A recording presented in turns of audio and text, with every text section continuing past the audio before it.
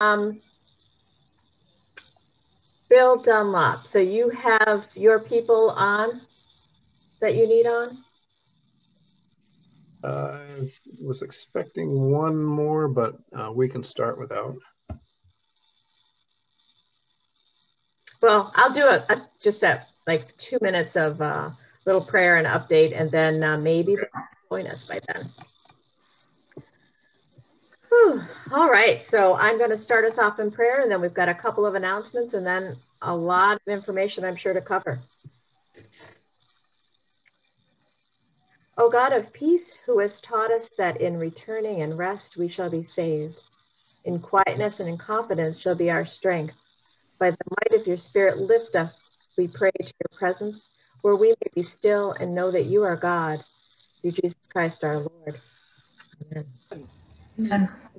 It is good to see you all. So it seems like we get to see you every week, which has been really nice. And there's a few new faces here as well. And as we have said, make sure that you're checking the website under the Parish Leadership Resource page. We have all the recordings. This one will go up as well. Any of our past meetings and resources or recordings, you can check there, listen with your fellow leaders at church. And thinking that's it on that piece of it. So just make sure you're checking that. We will have in January 2 meetings. On January 14th, we will have a session on budgets, how they can be made maybe not so boring so that people don't glaze over when you start talking numbers. So treasurers and wardens, you may for sure want to hear that one. Kevin Huddleston will have plenty of entertaining things for us. And then on January 21st, we will have a meeting to discuss the Procure report and the changes. And there's some really good questions this year that they're asking about what we learned this past year and some things that we should be paying attention to. So join us for that too on the 21st. Anything else I'm missing, Sarah or Kevin, that we want since we have you here? I would just say to the wardens and treasurers who are here, if your clergy has not received their imputed income statement from the National Church, please contact me and I will shoot you a copy of what I've received. All right? But they should have gotten it and forwarded it on to you already. Okay. Last thing. All right. Good. Yes, all those end of the year things. So I am just going to turn this right over to Bill and let Bill introduce himself and maybe the committee and take it from there. So it's all yours, Bill. I'm Deacon Bill Dunlop. I am currently assigned to St. Paul's Church in Watertown, and I'm also assisting at St. Mark's in Beaver Dam, since both of those parishes are without a priest right now. And then also I work with the UW campus ministry beside doing the task force work. We have 3 other members of our task force here tonight. Amy Dunlop, who is, yes, she is my wife. She's a nurse practitioner with a public health background and also medical research background for a major insurance company. Jim Mahoney, who's with Trinity Wauwatosa, and he also is a surgeon in the Milwaukee area. And Miranda Hassett, who is the rector at St. Dunstan's, and she's joined the committee recently. And we have Jana Troutman Miller, who's the chaplain at St. John's on the Lake. And we also have Dave Mowers, who's up in Baraboo as the priest up there. And Bill Berger, who is a physician at the VA hospital, also with Trinity Wauwatosa. And so Bill Berger is on the participants list. I just can't see him, but okay. He's on the list. Oh, he just got added then. Yeah. Okay, great. So we have 3 medical experts on the team, and then 3 clergy, and then primarily I do the administrative work for the task force. And what I will do now is share my screen. We have a short presentation, and then we'll take questions and have discussion following that. If you could put any questions in the chat as we go along, that would be helpful.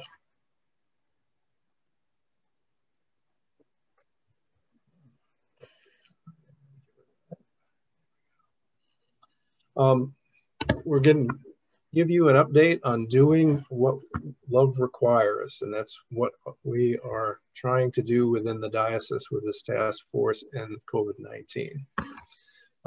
We will give an update of what we're doing and what the status is within the diocese, a review of kind of the guiding principles that we have used to determine what the guidelines should be and how they'll change over time. And then the guidelines themselves, any changes that have recently come about, and also discussion of the standard guidelines, because those seem to be working pretty well right now. This is what we know. This is the current status as of today. We had 3,600 plus cases today. That's down from last week, and it's definitely down from a month ago, which is a good sign. We did not see as much of a blip after Thanksgiving as we anticipated. There's probably a couple things that were a factor in that. Number one, we were so high that the blip probably didn't occur as significantly.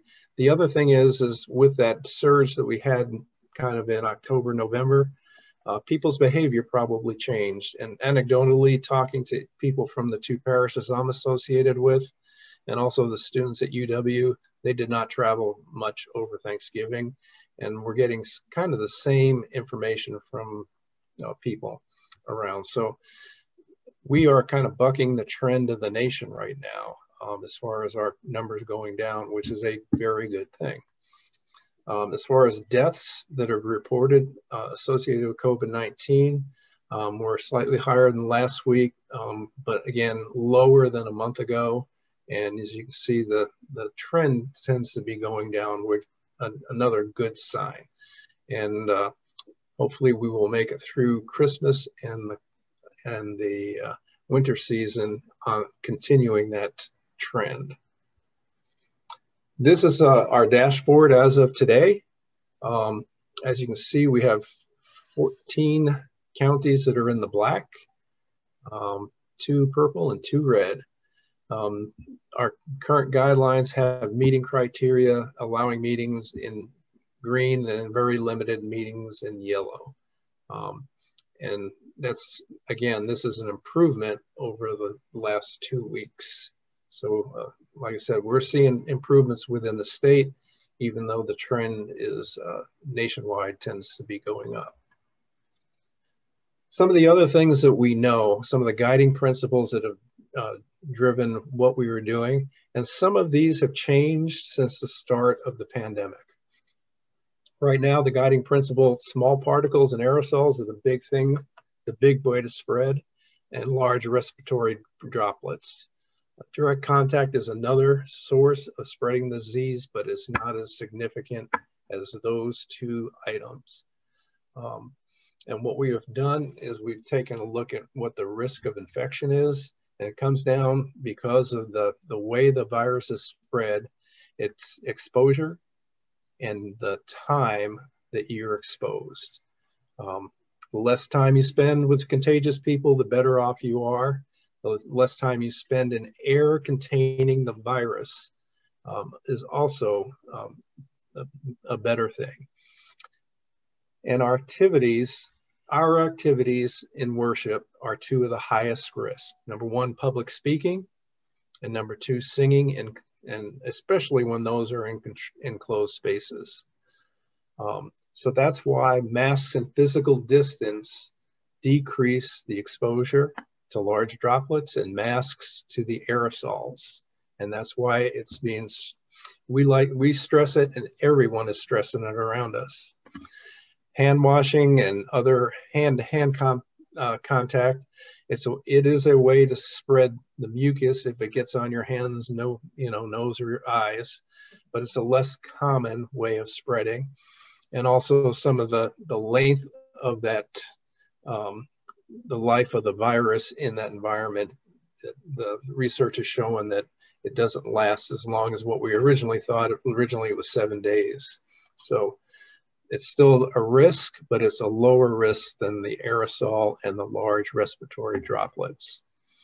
The other misconception that we had to work with was that risk equals likelihood. And that means basically the risk of infection. The risk that we looked at was the likelihood plus the consequences. And those consequences are getting the disease itself, the long-lasting effects of the disease, which are still somewhat unknown, and then also hospitalization and death.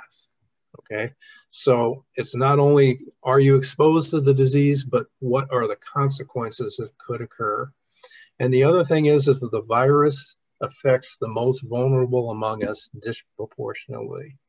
So people of minority, the poor, people who don't have access to good health insurance, and the elderly are basically more vulnerable, and they're also disproportionately affected by the virus.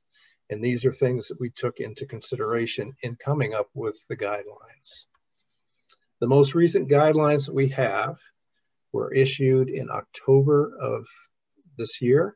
And the major change that came about were two standard guidelines. Standard guideline number 1 is for walk-in communion following an online service.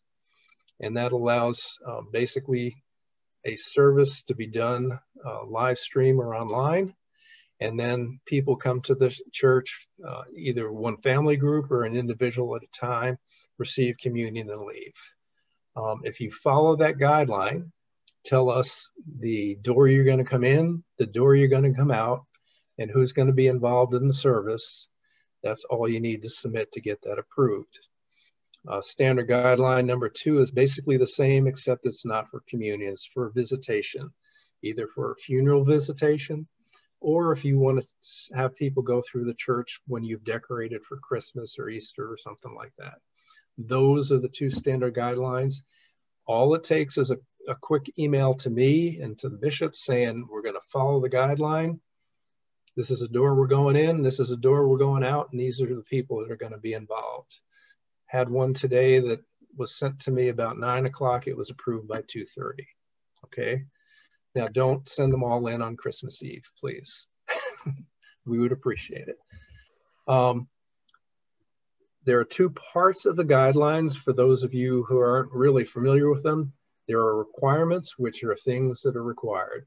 And that's the distancing, screening, hygiene, masks.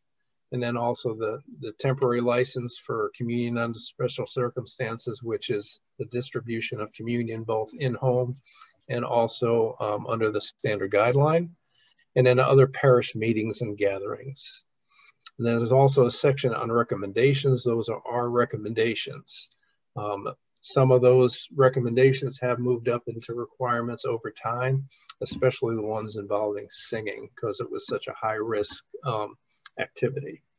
So those are the different things that are in there in the recommendations. Facility cleaning, for instance, is a recommendation. There's recommendations on pastoral visits. And those actually got loosened up a little bit as we went along and as we got confined indoors.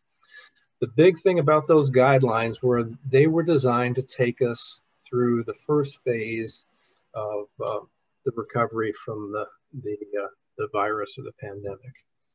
That first phase never came about. We started this pandemic, and when we had put those first guidelines in place, about half the counties were green and half were yellow. So that's what we were looking at. And as you can see from today's status, we're nowhere near that right now. We also have what we call frequently asked questions. The most recent was updated in November. And those give some basic instructions or questions that you have submitted to us that are of interest to everyone else, either an interpretation of a guideline or just a question concerning either the virus. Some of those had to do with different types of filters, waivers for wearing a mask, for instance. Those are all in those frequently asked questions. And it's also a means that we use to make a small rapid change to the guidelines so that we're not updating the guidelines every week and you don't know which version you have. So sometimes we will actually issue a frequently asked question as a question and change a guideline that way until we do a reissuing of the guidelines. And we are on version 5 of the guidelines right now. The resources are all on the diocese website, and they include these and also links to different CDC documents and other resources. And we also have an extensive library of different references that we have used to develop these. And I introduced the people who are on the task force. Bishop Miller was also on the task force. He will be leaving at the end of the year. And Kevin Huddleston and Scott Liana, who's the president of the standing committee, are also advising us. Our current work, and we are working on basically planning the next phases of coming out of the virus pandemic. So as the vaccines start taking effect, as people's behavior changes so that the numbers go down and there's less of a strain on our medical system and everything else, we will be issuing revisions to the guidelines to take us into those next phases and increasing both the size and ability to meet. One of the key things that we will be looking at over the next month or two is changing and looking at the outdoor numbers. Right now, we think they might be a little bit too conservative. And unfortunately, in wintertime in Wisconsin, you can't really meet outdoors. But once we get to that point in spring, hopefully those numbers will be increased. We communicate weekly as a group, and we meet every other week. And we tend to try to post something in the diocese e-news every week, whether it's information, pertinent information, new guidelines, or whatever. This week, we'll probably post some information from the CDC website on basically preparing for the holidays, both travel and also small gatherings, what you should do and consider before, after, and during a gathering. Some of the things that we are doing, again, that love requires to protect the most vulnerable among us is not to get lax. We all tend to develop a level of comfort when we get into a new mode of operation, and things like masks and mask discipline are things that we need to be aware of. And the other thing we need to do as leaders in the church is to exhibit the desired behavior.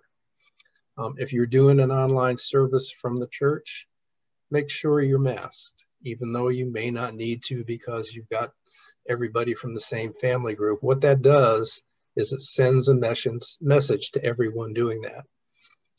Or if you don't want to do that, like we do our services primarily from people's homes, which allows Amy and I not to be masked during the service, which allows our choir to submit music digitally, and we combine it and have a virtual choir, but do things that basically show that you're committed to what's going on. Maintain distance, and especially take a look at singing. It's probably one of the most dangerous things we do.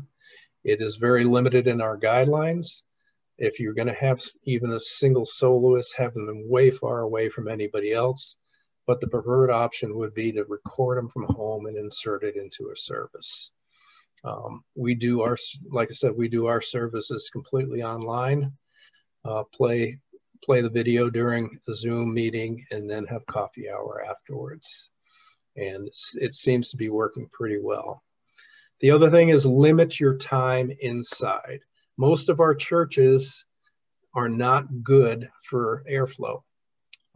If you have radiant heat radiators in your church, that means there's no air exchanges unless you open a door or a window. A lot of us have stained glass windows, and we've gone through the process of sealing them up to protect them over time for the next 40 or 50 years, but it also means that we cannot open a window. And taking a look at the ventilation and limiting our time in especially unventilated spaces is very important. And then finally, screening. And some of the things from our experiences is it is best to screen or ask those screening questions for COVID, whether they've got any of the symptoms, and make sure you have the current ones from the CDC because they do change. And the other thing is if they've been exposed to somebody with COVID. And we recommend that you ask them those questions prior to entering the building. Either if they're in the parking lot or, you know, in front of the church, or as before they enter the door in the narthex, because there's just a difference of feeling if you get turned away, let's say at the curb, and say, hey, you know, maybe you ought not be here today because you've got it either a cold or you've been, you know, somebody in your family has COVID, then to walk into church and be thrown out. Yeah. So make sure you do that prior to going into the church. Oops. Okay. And ventilation is one of the key things since this is an aerosol spread. Open windows and doors if you can, and avoid unventilated spaces, and keep air moving in and out if at all possible. The less ventilation you have, the harder it is to do. You need to limit your time in those spaces. And, you know, a lot of the fixes for ventilation are very expensive to change your ventilating system. And they're not proving it. And the other thing is we have a lot of things going on around us in the communities that we're in, both guidelines that are being issued by the local authorities. Just because someone says you can do something doesn't mean you should. A lot of communities, even Dane County, has issued exemptions for religious services. Take a look at whether you want to really exercise that exemption and evaluate the risk. Again, the likelihood and the consequences first. And remember that what we are trying to do is keep our individuals and communities well. Not only our church community, but the greater community around us, the best that we can.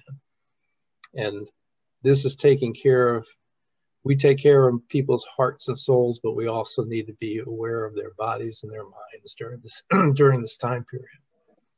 And again, protecting the most vulnerable. And then just look for opportunities that occur.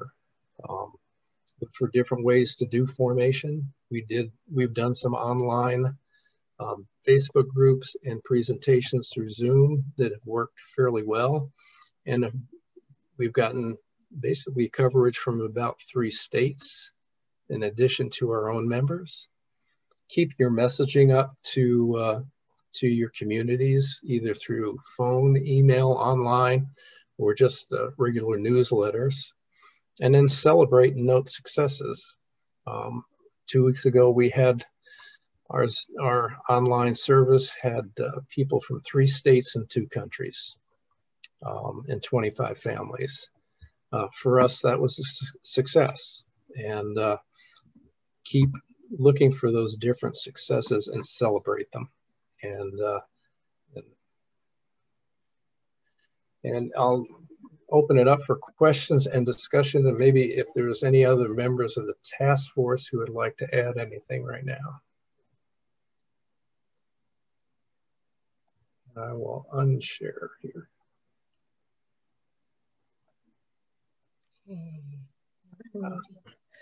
Okay, Jen has also joined us. So. Oh, I see maybe a question. Okay, let me see what here. Okay. The chart was for the entire state except for the snapshot of the dashboard. That went county by county. So it does cover the entire diocese. state. I mean, they're county by county, but there's what we're looking at is the diocese itself. The counties that are, churches in the diocese. Yeah. Those counties. Primarily.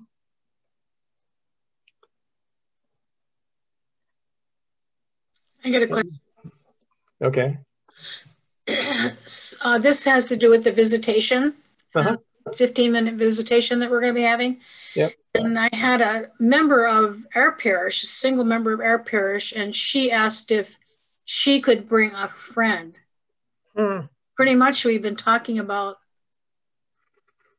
family or you being part of our parish. And she wanted to bring a friend. And I think one of her friends may have been another member of the parish, actually. But could they come together? And I think you're looking there at, you know, are they a household unit? Because that's really the bubble that you're trying to protect, or that could come together most safely.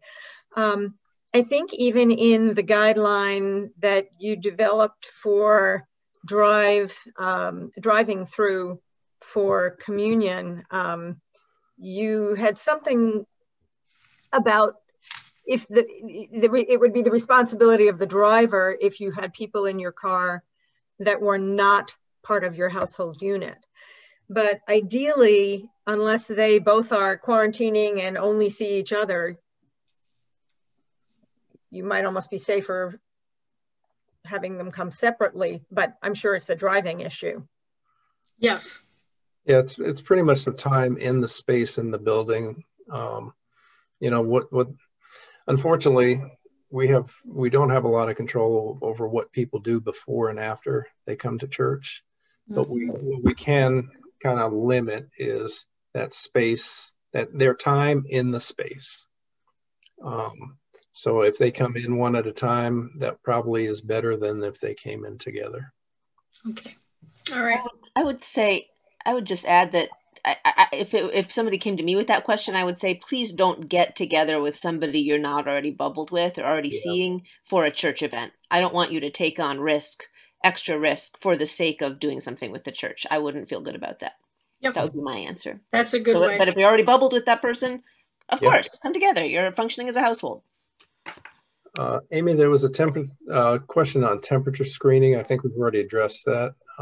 Yeah, temperature screening has not been proven to be useful because what we are most concerned about is people who have no symptoms but are carrying the illness, so they're not going to have a fever. It may give us a false sense of security to do temperature screening. Now, I understand that some counties have been recommending it. Some county health departments were telling people. In fact, it was Watertown. So one of the, Dodge or Jefferson was advised the Mary's Room that they should take temperatures. It's probably unnecessary. If your health department is requiring it, then you probably should do it only because you're following a guideline that is established by the community, in the community. But and most of the plans that we approve, in fact, all the plans we approved have the condition that you follow the local health department guidelines. So make sure you're aware of those as you're going along.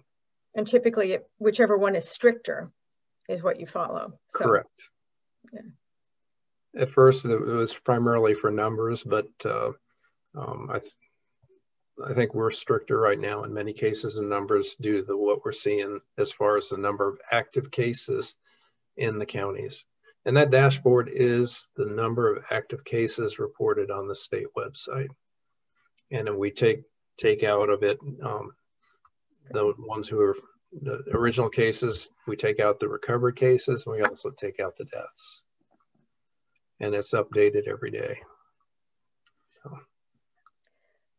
There are other factors that people need to consider also, and that's what the hospitalization rates are, both in the community where they are and if they're traveling, where they're going.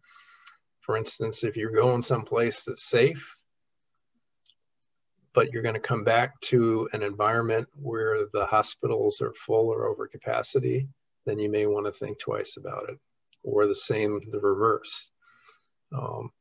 Or even if you're going a longer distance, what's happening along that route. So if you travel through a state that basically has a high rate of hospitalization and the hospitals are full and you have some sort of an accident or an issue, you probably won't get into a hospital, or will have to be medevac to somewhere else. So these are hard and difficult times, but it takes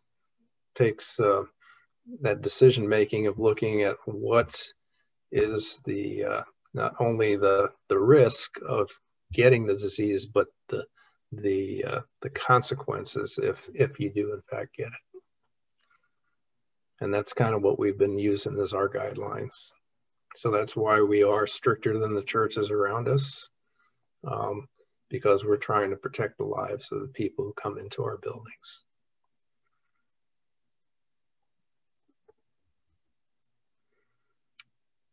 Well, you mentioned asking the questions, the screening questions about, illness symptoms as well as exposure. It was brought up recently that doing that, making those phone calls perhaps the night before, or if you've got a big group and you're doing things online, that asking those questions sometimes has made people think about the situation, think about where they've been, where they might have been exposed, what their risk factors are, and then they self-select not to come to the event. So you give them a chance before they arrive to think through that process a bit. And then, as Bill said, the idea that if you ask the questions once they're in the building, then the sense is that you're turning them out of the building rather than just away at the curb. If you do say, I'm sorry, you're with your cough and everything else, you need to not come in. That's difficult. And I don't think we've had too many issues with that. No. Well, we really haven't had too many people being able to meet inside either. Yeah. I'm Jana Troutman Miller. I'm the priest and chaplain at St. John's on the Lake, and we're a retirement community, and we are meeting on Sundays with now currently 10 people in the chapel because everybody lives there and nobody is coming in from the outside. And we have had to turn people away, not because of symptoms, but because they didn't sign up. And that's another big issue too, is when we are able to start meeting again with limitations, is being aware of being really clear with everybody about that sign-up sheet. One Sunday in particular, so we had started out with 10 and then it was capacity with 6 feet distance, and then we went back to 10. And that first week we did 10, I was turning away my retired church ladies at the door, and afterwards somebody came up to me and brought up the psalm, I'd rather be a doorkeeper in the house of the Lord than stand in the house of the wicked. And he's like, so which one do you think you want to be now? I'm like, I don't know. After today, the house of the wicked is sounding pretty good. But that's something else to be, aware of. It's not just going to be the people with symptoms that you're going to have to turn away. It's the ones that haven't signed up. And so to be finding ways of making that really clear too, so that it's not the same people signing up every week so that other people can't get in. And then remember that we still want guests. And so maybe we save some room for the prophet as well. Does anybody else have any other questions? I haven't seen any in the chat.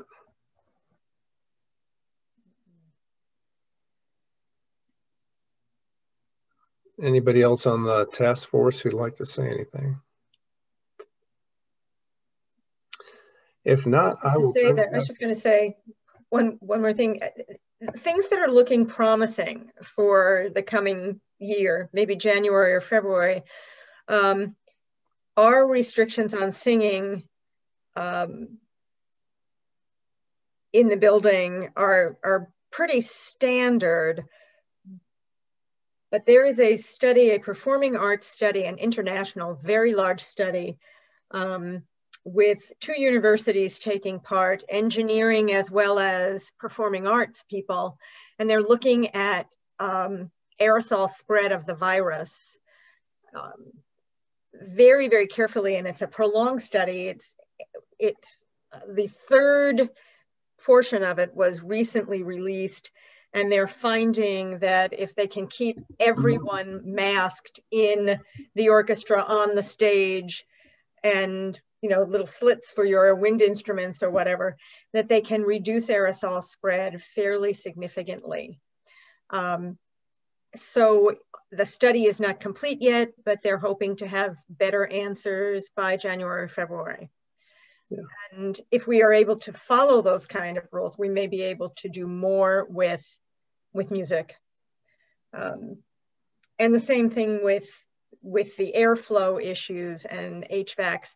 That's more difficult because there are so many different systems, but information is going to be coming out, I think, by the first quarter, that looks more closely at how many air exchanges really do you need in order to feel like the space that you're in is relatively safe. So, there's some hope there that we may have more information and we can make some changes when there's more concrete evidence. Miranda, you want to? Sure. I want to just say a word about that performing arts study. My church musician has been tracking that pretty closely. She's very cautious and conscientious about it, and I do think I'm really grateful that they're doing that work in a really detailed and thorough way. I do think it's really important whenever we're talking about it to point out that that the question that they are trying to answer is whether it is safe to do music in various ways in high school and college settings, in educational settings. So they are focused on a demographic that is likely, with exceptions, of course, tragic exceptions, but that by and large has relatively light health effects from COVID. Unless your church's demographic is primarily people in their late teens and 20s, you need to be really cautious about how you translate those findings and take them with several additional grains of salt. They can give us good information and maybe some optimism, but that is not the equivalent to a study about churches. Good point. Okay, anything else? Let's see. Okay, thank you. All right, Peggy, I think I'll turn it back over to you. Wow, well, I actually anticipated a lot of questions. So this is your opportunity. If you have something you've been thinking about, or I know that oftentimes I've had people say, well, we can't go back to church, we can't do anything. And I think these people are here to say that that's not true, that there are a number of things that you can do. So if you're one of those that have been wondering, is there anything we can do? I don't know. You've got an opportunity right now to ask a question. There's a raised hand. All right, Alan, are you the one that's asking?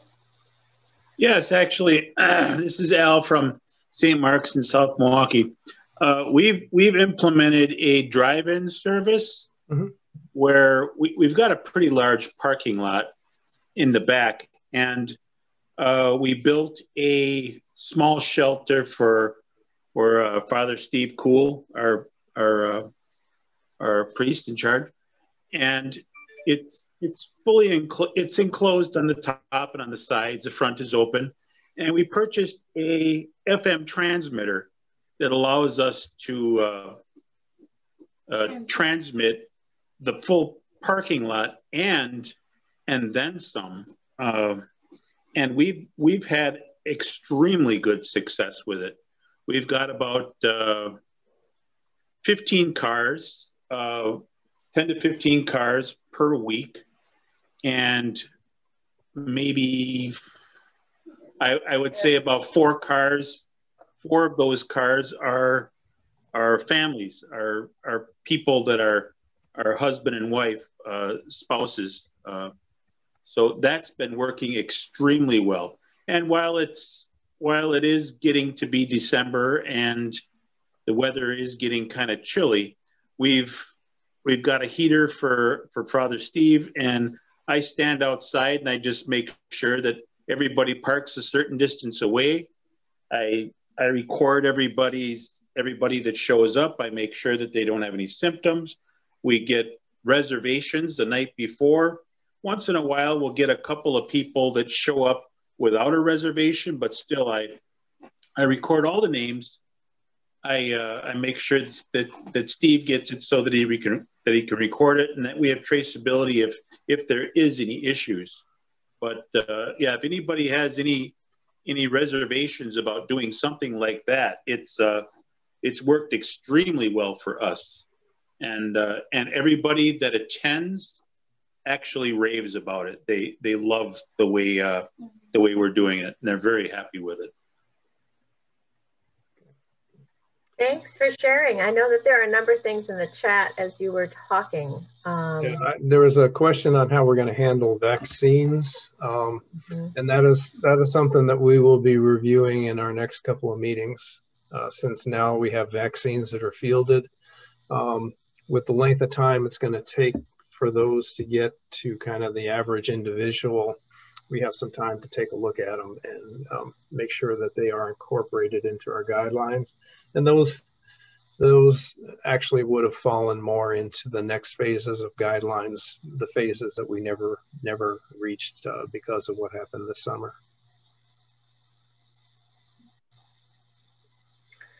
And Miranda, you put in there about the licensing issues with radio transmission. Yeah, just the FCC has regulations. You're pretty unlikely to get caught and, fined if you do something that's not fully licensed, but a neighbor could complain if they get interference. We decided we didn't want to try to figure it out. So at St. Dunstan's, we opted for a system where the maker has really figured all that out for you and is selling you a system where they've done the FCC research. And I'm happy, I don't have it at the tip of my tongue, but I'd be happy to share it if that's useful for other people. I think Mother Maureen Martin also has done the parking lot service. They have a circular or an island in the middle with a circular drive, and that has been also been very successful. I don't know if they've continued it now, but they had people who said, even when you move back into the church building, we would like you to continue to broadcast out into the parking lot. And I suspect for some people, it may be that they can turn up the volume and hear better in their car than perhaps they can in the church building. But for whatever reason, again, it's been really very successful. The other thing that a lot of us are going to have to take a look at is, as we return to church, is being able to either live stream or record our services and make them available online, because we are starting to get fairly good followings of our services. And we are able to serve people who are not necessarily able, either because of work or other reasons, to be at a 10 o'clock service on Sunday morning. So if they can check in later, I know we post ours to YouTube, and we're getting somewhere between 9 and 16 views of the service on YouTube, in addition to what we do on Zoom. Yeah, that's a really good point, Bill. And that we did say this a few weeks back. When you go to the resource page, Don Fleischman put together a really excellent digital space. It kind of takes you through asking some questions, because moving forward, we want to keep that digital space. So it really is looking at your website, these types of things, keeping them, not just saying, okay, now we can go back to the church, let's go back to what it used to be like, but because we're not. We need to think of other ways. So yes, what are some other things that we want to keep? Kevin? Yeah, I'll just throw in there that the Barna Research Company has done some pretty extensive study, and no surprise, boomers are 70% want in-person worship, but all the rest of the younger generations are somewhere between 40 and 50% who want a digital option open to them. So we're going to have to be a hybrid church going forward with regard to offering both digital and in-person worship. and talking also to that, as far as pastoral calls that I've had to make over the past month or so, the second most common subject is setting someone up on Zoom and showing them how to use it. That is a pastoral call. And they're people my age, boomers. So that there's an interest developing. They want to be on Zoom with the rest of the congregation, and they're more than willing to ask for someone that they know to come in and teach them how to do it, either their children or in some cases us. Yeah, that's been a great thing, is to see different people that have wanted to learn how to do that and how to share that. Mm-hmm. Other churches, I was talking to somebody yesterday from Zion and Oconomowoc, and it was a lay leader that was doing an Advent study, and they ended up having 30 people consistently, not the same 30 people. Usually the class was about 15, but that's the type of thing we're thinking about, because so often in most of our churches, we offer something and you may get 1 or 2 people, but having this platform, we oftentimes can get 10 people or 15 on a consistent basis. And so it's really been a deeper sharing and a way to share in leadership and in other people to offer things, whether it's music or it's just been amazing to see the creativity. Another thing has been Facebook groups. You can, with your own Facebook site, you can set up a group, let's say for a formation program. And what that again allows people to do is to check in at any time, or you to keep the discussion that you did, let's say on a Tuesday night, going all week long until the next session. Mm-hmm. And I have some 70-year-olds who are very active right now on Facebook sites. Mm-hmm. And we got them now with the Living Compass one. So it's really working well. Yeah, and we get to share with other churches. And so often, a number of our places, you can join in with somebody else that isn't even your neighbor. I mean, they're just in a different part. And I think as we move forward, Sarah had sent out a survey, and I don't know how many people on here took that regarding the diocesan worship, and ending that at the end of the year, who uses it for a principal service. And if you're not, there really are just a few that are. So if you are using it as a principal service, are there other people you can connect with? And as, who was it that was saying that they had people from other countries and states? And Bill, yeah, and that's been true, that you've got a number of other people that are able to join you, and we can do that too in the diocese. So I think some things have been going on in the chat. Yeah. Questions? Oh, that's the link for the online services, mm-hmm. And also the Google Doc form. Oh, that's to list your survey, your online services on the website. And then Zion is also doing instructions on Zoom for their annual meeting in January. Yeah, and if you didn't come to the Wardens meeting, I think it was last week, I gave a few about how to do. Please watch that webinar, because Melissa did a great job of talking about how St. Andrews in Madison did theirs and how much people enjoyed it, and they actually had some fun with it. So, yeah, and all that material is there that they used. There are other churches too that I've talked to that they've decided to wait. So they're either waiting until springtime to have an annual meeting if your bylaws say that.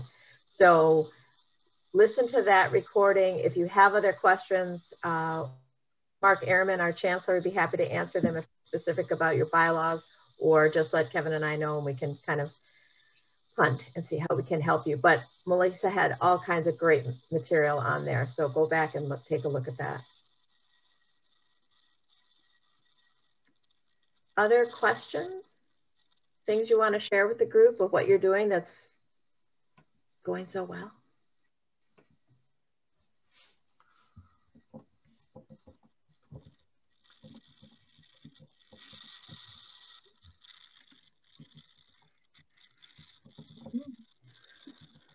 Well, if that's it, I agree. Somebody said this was a very informative and professional presentation, and it certainly was, which we expect.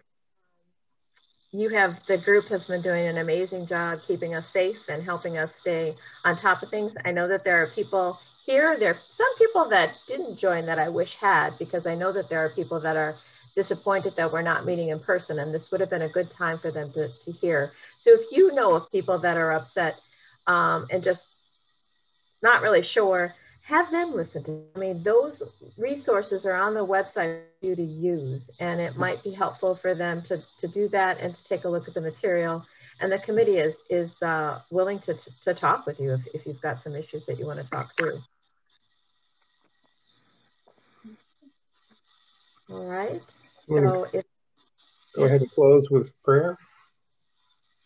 That would be lovely. Okay. Let us pray for the sick.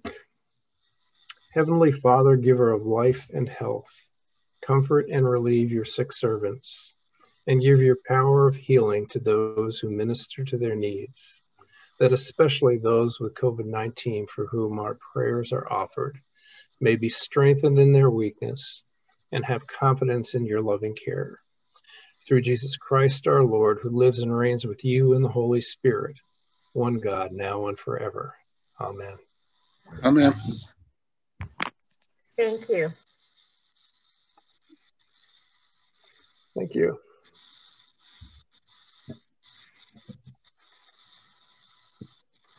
Bye-bye. Thank you, Sarah. Thanks, Bill. Well done.